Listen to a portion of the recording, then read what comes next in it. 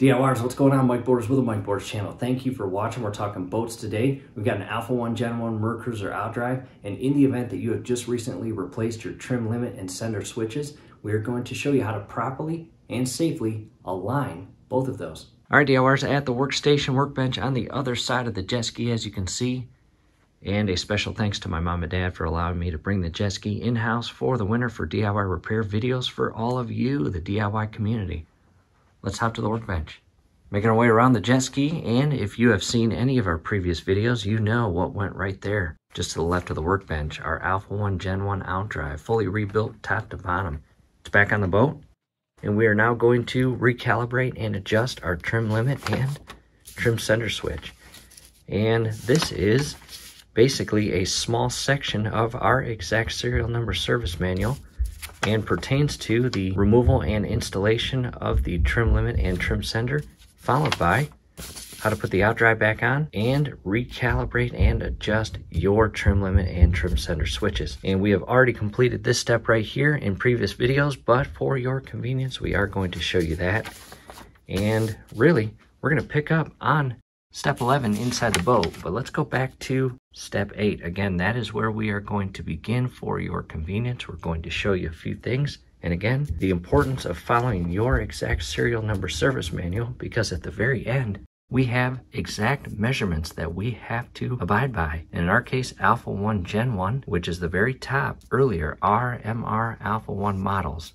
And you will see that as we work through the project. Let's go outside to the boat. All right, DIYers, here we are in the garage, and in the event that you have been following us this entire boat project journey, that is awesome. We are just post Outdrive install, and there it is in the last video, and we will have that scrolling above right now as well as down below in the comment section and description section. We showed the step-by-step process on how to install the Outdrive back on the transom and install the trim rams. And we are now going to recalibrate or adjust both of our trim sender, which is starboard, and trim limit, which is port side. And if you remember, in the very beginning of our project, the whole reason that we removed our Outdrive was because we had worn out and needing to be replaced bellows, as well as a broken wire feeding off the trim limit switch. And during the bellows project, we re-secured both the trim limit, again port side, and trim sender starboard side with their respective Phillips screws, one on top, one on bottom. And we are now going to remove those and pull off both switches from the gimbal ring. First thing you want to do is come to the front end of your boat trailer and lower the trailer all the way down. And what that's going to do is lower the nose and front portion of the boat, and at the same time it's also going to raise the rear portion or aft portion of the hull and Outdrive, ultimately giving you the proper clearance to recalibrate and adjust your Outdrive with your brand new trim limit and trim sender switches and wiring kit. Inside the boat now, and DIYers, if you have not already, go ahead and resecure the red positive and black negative cables to the respective terminals of your battery. Restore electrical power to your boat for the project. And again, we're hopping to number 8. Reinstall trim position sender as follows. You got an A and B. Place stern drive unit in the full down/in position. Turn center rotor of trim position sender to align index mark with index mark on sender body. Now, we did that in previous videos during the bellows project. However, we are going to show you how to do that.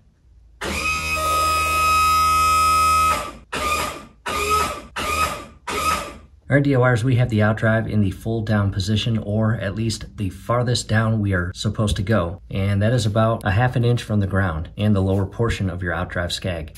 Again, I can slide my finger underneath the skag, and I can also move the cardboard. And in relation to the prop, again, the lower skag is about a ½ inch from the ground. Try not to go any lower than that, nor any higher than that, prior to recalibrating and adjusting both trim sender and trim limit switches. At this point, DIYers, we are looking at the transom, the gimbal ring, and bell housing, and Outdrive. And here again on the starboard side is your trim sender switch. And you've got 2 Phillips screws, one on top, one on bottom. And to get better access to those screws, to remove them, we are going to get inside the captain's seat of the boat and turn the wheel counterclockwise or to the left, which in return will rotate the entire gimbal ring outward and the Outdrive to the left, exposing the entire switch. And at this point, as you can see, we have much better access to the entire trim sender switch, which again says starboard on it. And we're going to remove this screw right here and that screw. You'll notice 4 additional smaller, shinier Phillips screws. You don't want to touch those. And it is important to know, we already did this during the bellows replacement project. However, for those that did not do that and want to see how to do that, we are going to show you. However, DIYers, if you have already did this step where you align the 2 notches on the inner portion of the switches, you don't have to do this at this point. But again, we are going to show you how to do it. With the 2 screws removed, I am going to carefully pull the trim sender switch straight out and be cautious and mindful of the electrical wiring. And on the back side, you have this rotational mechanism. And let me scroll in to give you a much better view of it. As you see right here, you see the notch on the rotational mechanism, and you see the notch that is basically beveled up on the inner wall of the switch itself. And all I'm going to do is carefully turn the rotational mechanism ever so carefully until the notches match up. And you'll notice all of the little notches around this rotational mechanism are the same. However, only one of them has a beveled notch, and that's the one you want to align with the inner notch on the wall. From here, I'm going to carefully lower and rest the trim sender switch down, as shown there. And what we'll do next is get back inside the boat and turn the wheel clockwise or right, which will pull this portion of the gimbal ring back inside the transom and shift the entire outdrive to the right, ultimately exposing the opposite side trim limit switch.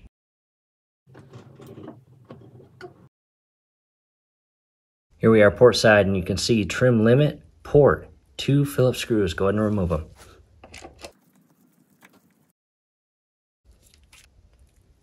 And DIYers, it really helps having a magnetic bit. Check that out. Now to the bottom screw.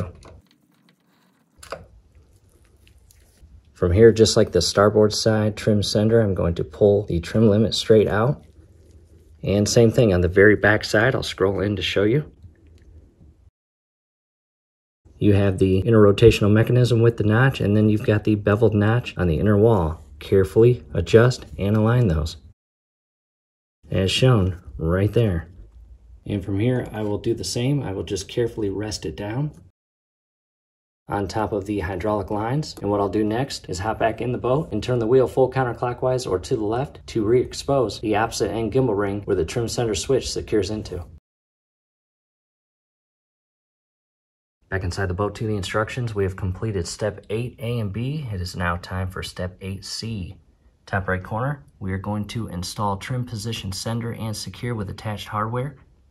And take a good look at that picture there and where exactly the screws, both top and bottom, are positioned and secured on the trim sender switch. We are going to mimic that exactly. In addition, step 9, reinstall battery cables. We already did that because we have already installed the entire trim sender and trim limit switch kit and all the wiring all the way up to the hydraulic reservoir and module as shown there.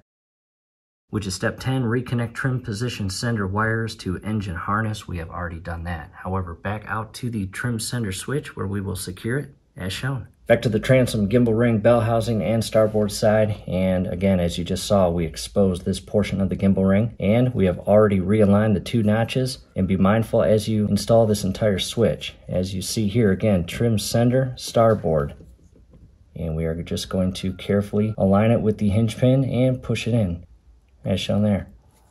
Next, we are going to re-secure each of the Phillips screws and washers. And do not tighten them all the way, just to a point where this inner bent washer is not going to travel as you move the trim sender switch. Now to the bottom screw. And again, we are going to maneuver the trim sender switch to mimic what it looked like in the picture in our exact serial number instruction manual. In addition, while we're here, you may have the question, am I supposed to lubricate or apply grease to the inner portion of the switch where it slides into the hinge pin and DIYers? The answer will reside in your exact serial number service manual. If it says to apply lubricant or grease to it, I recommend doing that. However, our exact manual does not state to apply any grease in that section. Later down the road, we will actually grease this port. Back inside the boat to the instruction manual, and we are on to step 11, and it reads as follows. Turn ignition key to the run position. Do not start engine. Rotate sender until needle is bottom of arc on gauge as shown there. And then on to step 12. After that, we will tighten the trim position sender retaining screws and recheck gauge reading. Coming to the captain's seat, and that is the gauge we are going to reference, power trim. And I'll try to do my best to give you good camera angles as I rotate the trim sender switch and give you a good view of that needle moving on the gauge as we do that. Back to the instructions and back to step 11. Before we turn the key on, we want to reference again and talk about this image right here. You see the needle and a double-sided arrow and the word trim. And again, we need to rotate the sender until that needle is in the full till and down position. Back to the power trim gauge, and there is no power being fed to the gauge. Once I turn the key on, you will see that needle move. I'll turn the key on, you'll see that needle move. And it's more toward the trim as opposed to the lower tilt. And from here, we'll go back out to the Outdrive and rotate that sender switch until that needle goes all the way to the tilt low position. Back starboard side of the Outdrive and transom and to the trim sender switch. And again, I'm going to slowly and carefully rotate or shift the trim sender switch counterclockwise. And as I do this, the needle on the gauge is moving as well. I'll show you that now.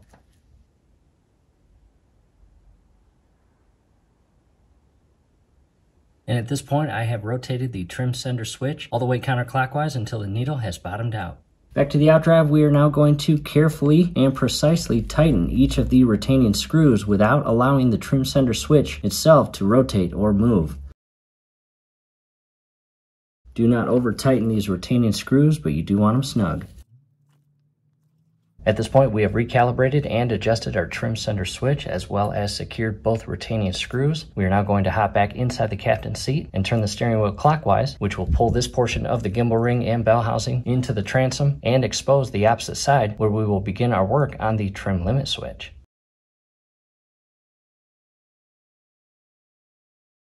Back to the instructions, and again, step 11 and 12 are complete. On to step 13, reinstall trim limit switch as follows. Place drive unit in the full down/in position. It already is. Step B, align index marks on switch. We'll show you that now. Followed by step C, install trim limit switch and secure with attaching hardware. And we are going to mimic this pictorial image like we did with the trim sender switch. Back port side of the Outdrive and transom, we are now going to carefully grab our trim limit switch here. And again, on the inner side, the rotational mechanism here, you want to line the notch with the notch on the inner wall of the inner portion of the switch. And again, we did this in a previous video. However, if yours is way offset like that, you will need to adjust it as shown here. From here, we are going to align the trim limit switch accordingly and carefully press it in place, followed by securing both of the Phillips screws. And again, at this point, you do not want to tighten the screws all the way down to the bottom screw. And do not cross thread these screws inside the inner thread. That would not be good. And again, to mimic the image in our exact serial number service manual, I'm going to turn it as shown here. Back to the instructions, and we just finished up part C. Now on to step 14, and all that does is reference the little clip that secures the limit switch wiring to the water hose. We did that in previous videos. On to step 15, we are going to adjust trim limit switch as follows. We are going to loosen screws and turn trim limit switch clockwise to end of slot, and we already did that. And below that, part B, C, and D, ensure drive unit is in the full down/in position. We've already done that. Part C, trim drive unit up/out. Do not use trailer switch. And then onto part D, slowly turn trim limit switch counterclockwise until trim cylinders extend to dimensions shown. And we're going to do exactly that. And again, we have an Alpha 1 Gen 1, which comes out to 21 3/4 inch. And in the event that you have an Alpha 1 Gen 2, yours is 20 3/4 inch. And then the Bravos are back to what we have, 21 3/4. At this point, a quick reposition of the camera to give you a much better view of the transom, gimbal ring, bell housing, and Outdrive, as well as the port side trim ram. And that measurement I just showed you inside our instructions measures from this rear pin of our port side trim ram all the way to the outer cap center point. Basically the aluminum center studs here, or circles. And just out of curiosity, before we make any adjustments, let's make a measurement. Right now it's 18 3/4. We've got some adjustments to do. And from here, I'm going to hop inside the boat and push up and hold the up trim push lever and hold it in the up position the entire time the Outdrive is trimming up. And once that outdrive comes to a complete stop on its own, we will then release the lever. And if you try to push the up trim and nothing happens, just ever so slightly adjust your trim limit switch as shown here. And that didn't go up far at all, but I'm going to come here and do some measurements, and it's still under 20 inches. I'm going to continue rotating this counterclockwise, and now I'll go back and push up on that lever. And I am so close. And I'm going to rotate it back clockwise and lower the outdrive now.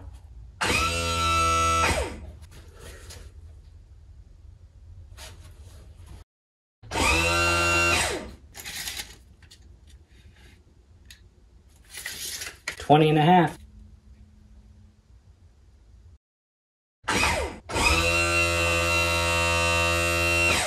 And from here, I will make my measurement. I am just over 20 3/4. So what I'll do now is just ever so slightly adjust it back clockwise and lower the outdrive. And as you just saw, I made my adjustment here, went up to the lever, trimmed it down just a bit, and then began the up trim. And now to our measurement. Oh, we're so close. Just a little bit more. Again, I'm turning the switch clockwise just a hair. I'll go back up to the lever, push it down slightly for about 2 to 3 seconds, wait a second or two, and then push it up and hold it up until the outdrive comes to a stop.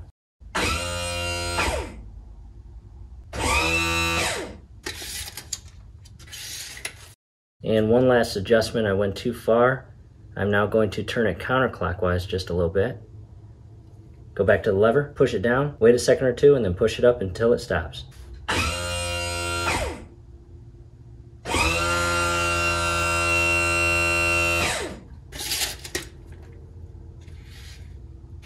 And I overshot it, but that's okay. I'll go back counterclockwise just a little bit and do the same thing.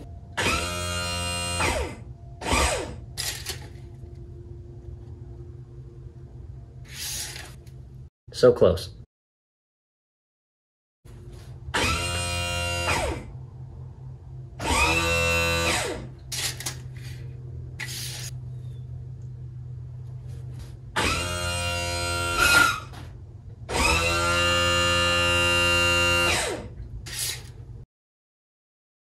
And DIYers, that could not be any more perfect than 20 inches and 3/4. Alright DIYers, hey, a quick break in the action. And as you just heard, I said 20 3/4 inches. And in our case, again, we've got an Alpha 1 Gen 1 from 1989. It is not the 20 3/4 inches. It is the 21 3/4 inches. So again, I wanted to correct that. And you may hear us say 20 3/4 one or two more times during this video. However, again, it's 21 3/4 in our case. And at the tail end of this video, we are going to actually show you our brand new trim rams, both starboard and port side, as well as brand new fittings and hydraulic hoses. Both the double hoses you see on the left-hand side or closer to the hull, as well as that hard hydraulic line directly underneath each trim ram. You can barely make it out right now. It feeds from the bottom left side of that trim ram all the way underneath and basically all the way shy of just to the outer or right portion of the lower side of the trim ram. Again, both starboard and port side we are going to replace. We will show you that at the end of this video, and we will actually go through this entire recalibration or adjusting process after we install those brand new trim rams to, again, in our case, calibrate it and align it to 21 3/4 inches. So again, I just wanted to do that break in the action, correct myself by what I just said, and from here, let's continue the video. From here, ever so carefully tighten both of the retaining screws without adjusting or rotating the trim limit switch.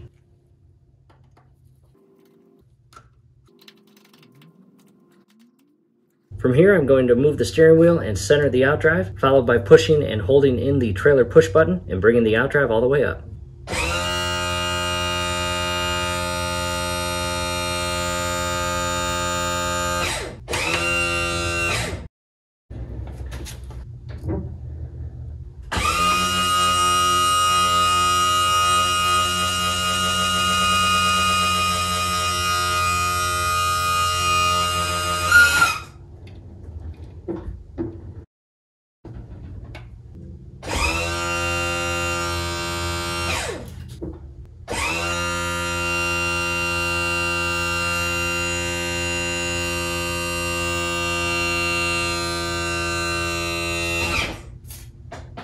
Taking a step back, and we are now starboard side, and DIYers, what I recommend from here is go ahead and lower your outdrive all the way down until it stops on its own, and then push up on the trim up lever and hold it until the outdrive comes to a stop. Come back and measure the measurement from the 2 center studs on either side of the trim ram bars. And you might want to do it 2 or 3 times, maybe 4 times, just to have that peace of mind that every single time you adjust your outdrive, you get that exact measurement each time. And that is it, DIYers. Hey, we hope this helped. Do us a favor, below the video, you will see that thumbs up icon. Click on that, like the video, subscribe to the channel. Definitely ring your YouTube bell. That would be very helpful to us.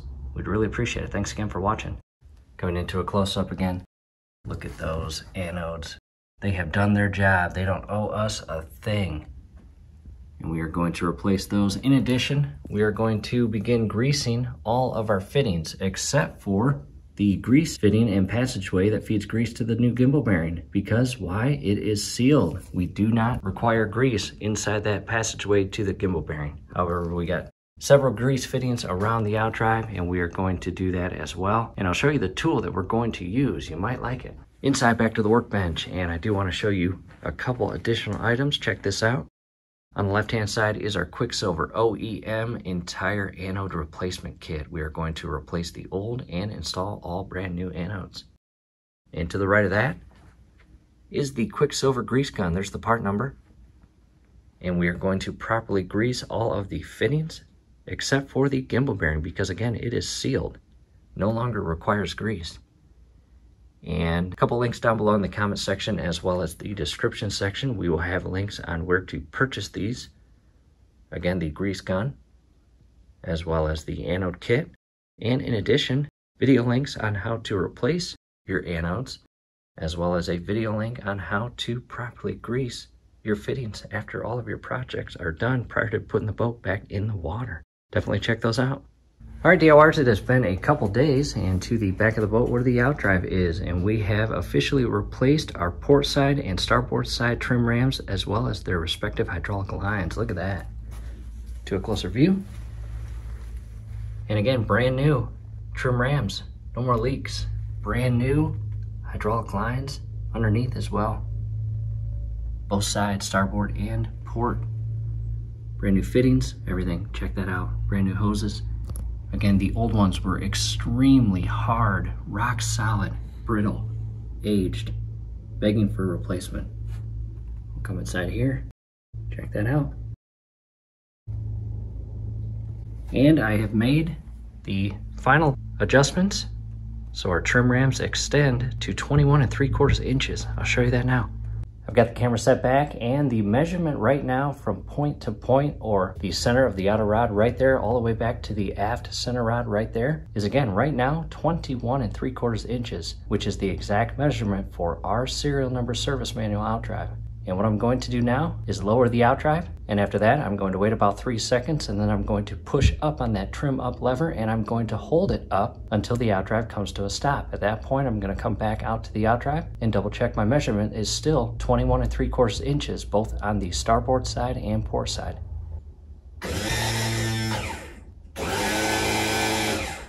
And from here, DIYers, you just saw the outdrive go down and then pushed up and held the trim up lever switch until the outdrive came to a stop. And again, we'll measure the points. And I want to scroll all the way in, try to give you a good view of the actual measurement. And from here, it's kind of upside down, but you get the picture. 21 3/4 exactly. Check that out. See that? In addition, I'll try to come from the other side and give you a better view of it. I'll push this in and center it right there. And again, center point to center point, exactly 21 3/4 inches. And I'll scroll back out. And again, DIYers, prior to filming this clip right here for this video, our trim rams were not replaced. That was a couple days ago when I filmed the original clips for recalibrating and adjusting your trim sender and limit switches. However, again, I wanted to show you our brand new rams and their respective hydraulic lines, as well as the measurement 21 3/4 inches for our exact outdrive. And why not? I'm going to use the trailer up position and push and hold that until the outdrive extends all the way up and out and comes to a stop. And then I'll wait a few seconds, and I will lower the outdrive all the way down, wait a few seconds, followed by trimming it up and holding that trim up lever until the outdrive comes to a stop, and we'll double check that measurement. Again, it has to be 21 3/4 inches.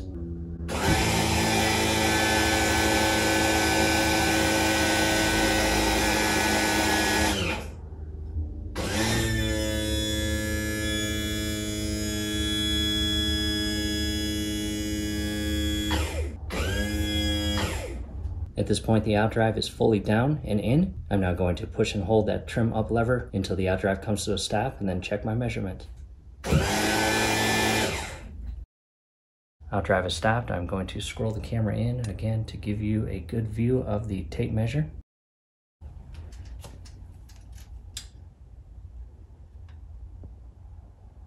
And 21 3/4 inches that way. And I'll give you this view as well. 21 3/4 inches. Not sure if you can see that, but there it is. And I'll scroll back out. And again, DIYers, as I mentioned a bit ago in the video, if you are installing brand new trim limit and trim center switches, or you are doing a full bellows replacement project, you will need to adjust and recalibrate your trim center and trim limit switches.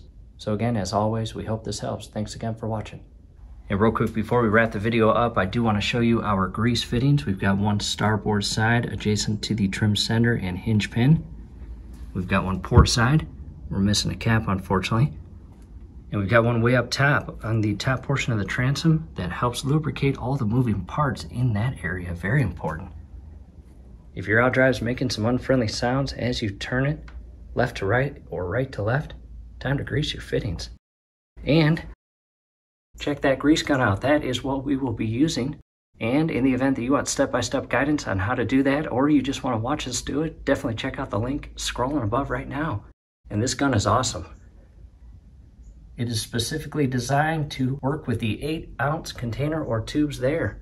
And in our case, our exact serial number service manual calls for Marine Grease 24C in those fittings. In addition, we will post a link down below in the comment section as well as the description section on where to purchase this. Again, definitely recommended.